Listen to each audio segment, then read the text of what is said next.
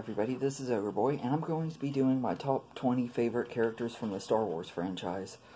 I'm going to do this list in two parts.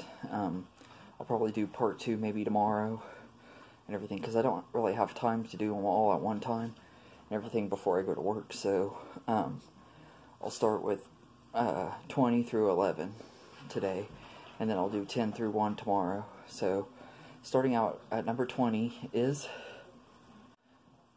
Noah from Ewoks Battle of Endor. He was a really likable character and everything. Wilford Brimley plays him, and he does a very good job and everything. I really liked his performance in this movie. At first he starts out as like this grouchy hermit type character that doesn't want anything to do with Sindel and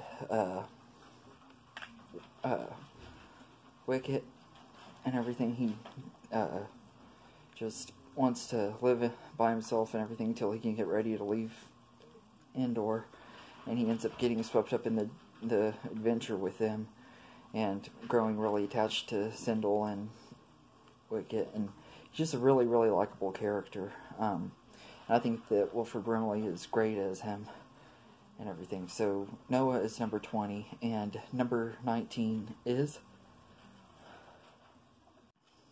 the kid from The Mandalorian. Everyone calls him Baby Yoda because he's the same species as Yoda, but nobody knows what his name is or anything, so in the show they call him the kid, so that's what I'm gonna call him. I think he's just absolutely adorable and everything, like everybody else, almost everybody else I know. He just is so cute, and he does pretty much anything he does. It just makes you go, aww. He's just such a cute little guy. And my favorite stuff is when he's getting into stuff on the ship. He always cracks me up when he does that, because it reminds me of my nephew when he was really little and everything. And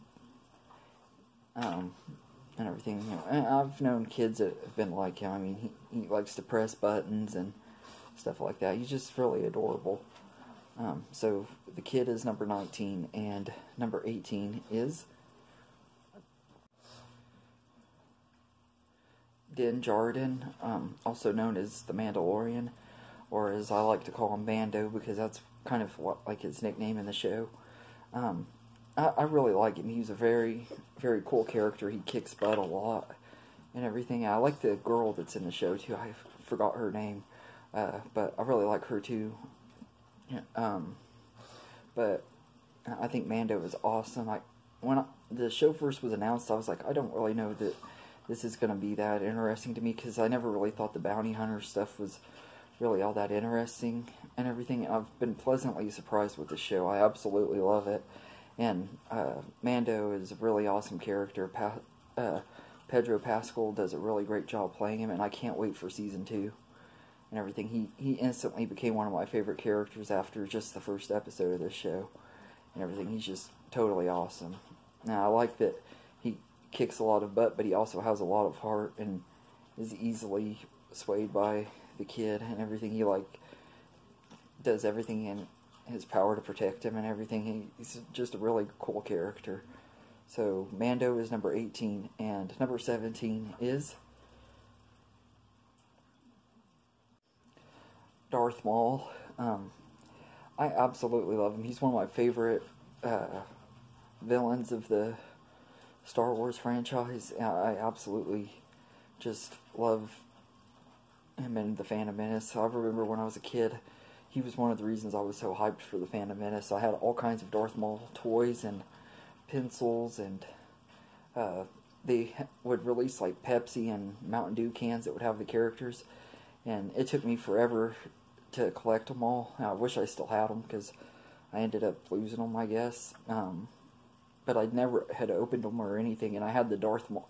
The Darth Maul one was one that took me forever to finally get, and I was so excited when I finally got it and everything. I don't know whatever happened to it, but I also had this really cool candy thing that had like the top half of Darth Maul's body and everything, and you press the button and his lightsaber would move and stuff. I also had one of Qui-Gon and everything. I used to love those things, and I remember when my birthday that year, I bought a toy of Darth Maul, and I was just so ecstatic to have one of him. He's always just been one of those villains I thought was really cool. He doesn't really do much in the Phantom Menace and everything, but he has been expanded, and the main episodes of the Clone Wars that I actually have seen are the ones that he was on and everything, and I loved getting to see him in Solo, and I can't wait till this Darth Maul TV show comes out on Disney Plus, if it's really true. I don't know 100% that it's actually happening, but if it does, I can't wait to see it.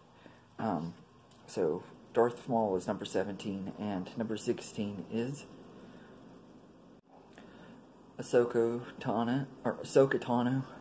I really like her too. She was introduced in the Clone Wars, and I really liked her from the get-go. I thought she was really kind of a cool character. She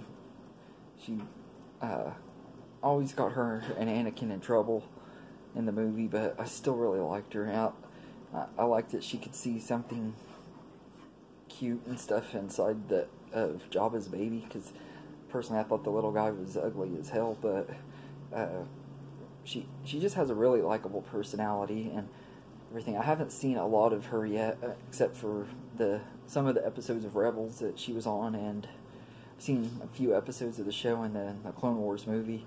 I can't wait to watch more of them and get to know the character a lot more, because I love what I've seen so far. And I've heard that she might be in a Disney Plus thing or a movie or something, played by Brie Larson. I think that'd be an awesome pick. But I also think Rosario Dawson would be a great pick too. But I love Ahsoka and everything. She's a really awesome character. So she's number 16. And number 15 is Finn. I really liked him from the get-go. He was a really cool character. I love that he left the First Order and everything. He stopped being a stormtrooper, and everybody was calling him a traitor that ran into him and everything. He was just a really cool character, though. I really liked him and everything in The Force Awakens. He was not really used very well in The Last Jedi. I do agree with people on that I didn't care for as much as they did with him, but he was still good enough in it. And then in Rise of Skywalker, I thought he was really cool and everything. There were a lot of things, though, that I wish they would have done with him that they didn't do, like stuff that they had set up but never really went anywhere with. I'm not going to say what it is because I don't want to spoil it, but I really do like Finn, and I'd actually like to see maybe a spin-off series or something with him. I doubt it'll ever happen. I think that John Boyega has even said that he doesn't expect to be playing with Finn ever again. But then again, Mark Hamill said the same thing after he finished Return of the Jedi, so, I mean, who knows. But I really like Finn, so he's number 15. And number 14 is Padme. I really do like Padme. I think she's a pretty good character, pretty underrated. I know a lot of people don't really like her, and they say that Natalie Portman was bad as her and stuff, but really, I don't think that Natalie Portman's acting was that bad and everything. I really did like Padme. The stuff that did really seem bad on her acting and cringy and stuff was more the dialogue, and it was more because of the way the dialogue was written, not really the actress and everything. I thought she was pretty good in the Star Wars movies, and I would have loved to get to see her return somehow if they ever did some kind of show or something where her character could have been alive or whatever. I would have loved to see her return and everything. So Padme is number 14, and number 13 is C-3PO. I really like him a lot. Especially in the original trilogy, and I love in Empire when he keeps on blocking Han and Leia from kissing, and he just gets on Han's nerves and everything. I love that and everything. And I love in the Return of the Jedi, the Ewoks are worshiping him and stuff and everything. He just is really likable. Although in A New Hope, I kind of didn't like him at first, the way he was rude to R2-D2 and stuff. But As the movie progressed and stuff, I really did like him and everything. In the original trilogy. In the prequels, he was okay. He was barely in the Phantom Menace, and he was big comic relief in Attack of the Clones, but it didn't really bother me too bad. But he just like wasn't one of the standout things for me in Attack of the Clones, and he didn't hardly do anything in Revenge of the Sith. And in the sequel trilogy, I feel he was really underused, especially in The Force Awakens and The Last Jedi. He didn't really have anything to do in those, but Rise of Skywalker gives him a really cool arc and made me remember why I loved him so much in the original trilogy and everything. I think it was the best stuff we had gotten from C-3PO since Return of the Jedi and everything. So he's number 13, and number 12 is R2-D2. For the longest time, I would say 3PO was my favorite Star Wars droid character and everything, but the more and more I think about it, I really like R2, because especially in the original trilogy and prequel trilogy, I mean, he was always saving everybody's butt and everything. He went with Luke on all of his big journeys and everything, and he was just a really, really awesome character, very likable and everything. I've grown to like him even more as an adult than I did when I was a kid.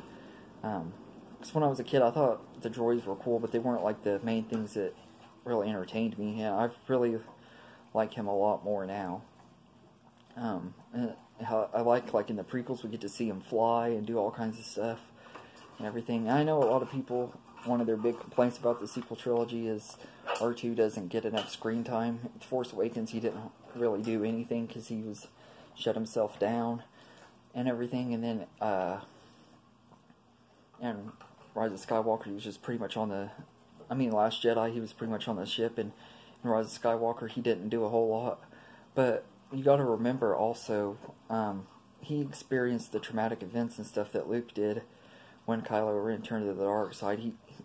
He's been through so much in the last two trilogies and everything, and he's an old droid. I mean, maybe the reason why they didn't make him do as much is because of how old he is and everything. People don't seem to realize that he was around before Episode 1 started, because, we first meet him when he's in action and everything. So, who knows how long he was around before that. He's a really old droid, so maybe that's why he didn't do as much. Maybe they're like, maybe he's tired and everything. Just didn't have enough fight in him or something. But I absolutely love R2-D2, and also if it wasn't for him, Luke wouldn't have at least started training Rey and helping the Resistance like he did in The Last Jedi. But I really do love R2-D2, and he's number 12. And number 11 is Chewie, or Chewbacca. I've always loved him. I think he was always one of my favorite characters and everything as a kid. I always thought he was really cool. And the sound effects they used to make his roaring noises and stuff is awesome. Some of the best. And I think he's just a really, really good character. I like that he kind of gets more to do in The Rise of Skywalker. Once again, like C-3PO and R2-D2, his roles in the sequel trilogy is not as big. He was in The Force Awakens quite a bit, though, and the stuff with Han and everything, like the scene when Han dies and he lets out that loud cry, it's just heartbreaking and everything. And I loved getting to see the origins of how him and Han met in The Last Jedi. Solo, and everything, and getting to see how their friendship began and stuff, and then going back and watching Han's death just makes it even more heartbreaking. And there's a particular scene in The Rise of Skywalker that is just absolutely heartbreaking with Chewie. He doesn't die. That's not what it is. It's a very sad scene. I probably shouldn't have said he didn't die, because that kind of spoils it if you haven't seen it. So I apologize. But yeah, so Chewie is number 11. So that's my numbers 20 through 11 on my favorite Star Wars characters. I'll do 10 through 1 tomorrow at some point. I hope you enjoy this video, everybody. Thank you, and have a good day.